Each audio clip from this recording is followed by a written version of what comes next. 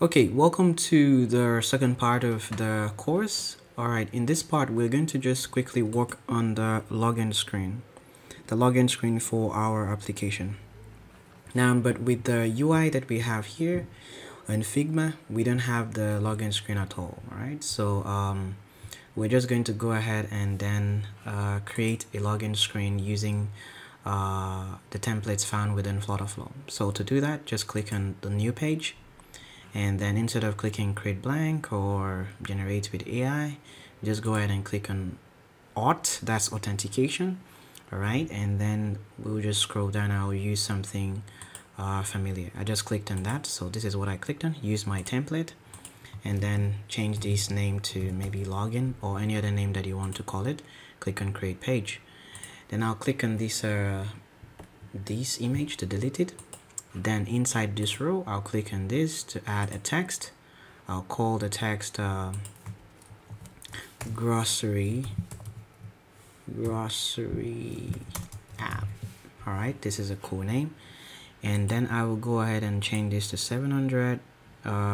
Change this to maybe 38 just to make it big, and then click on this to change the color to white.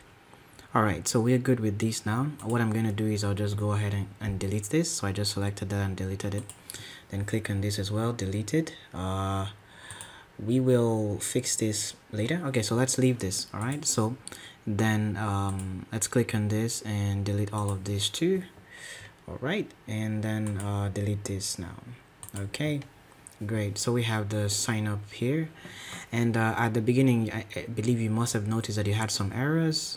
And we still have errors here, so we will fix those errors. I don't have to check them to know the errors that are there. So the errors are definitely going to be first of all, let's click on the text field. We need to give a max line here as 1 at least. Then here we need to give another here, and then we click on the sign up part. The same thing, click on the text fields, max line 1. Password max line 1 as well. So now we have our errors have been reduced. We just need to go ahead and then okay, we didn't really need to put for email address, the first part here, just for passwords. So now we need to click on this create account and delete the action. So I'm just gonna go ahead and delete the action. Okay, so we delete the action, so that's gone. And click back on this, click on this, click on action, and delete the action that came with the template. So the thing is, some actions came with the template, so we just deleted it. Now we are good, we don't have any errors anymore. So there's some things that I would like us to do. Let's click on this and go to label properties. We can just take this off.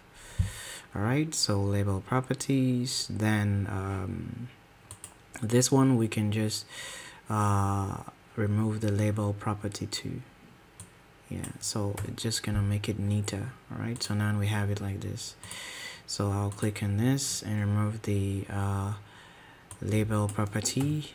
All right, just delete it, and then here just scroll down as well, look for label property and take it off. Okay, good. Now we have this, we have our login screen for our application. Now we need to change the color to this particular color. So this is it. Let me see, show more colors. This is a color that we need to copy. I just copied it. I need to click on the container here. So this is a container that has all of these colors, right? So we need to just locate it. Okay, now that's not giving me the okay, so where is the color? Logo, container. Okay, so the login screen itself, the entire scaffold, all right? So it's not like the container, it's just the entire scaffold has a color. So we can just go ahead and then just put this here and boom, that's it. So now we have these color scenario here. Let's change this one to the color of the text in this button to the same color that we used there. So I'll come here and paste it.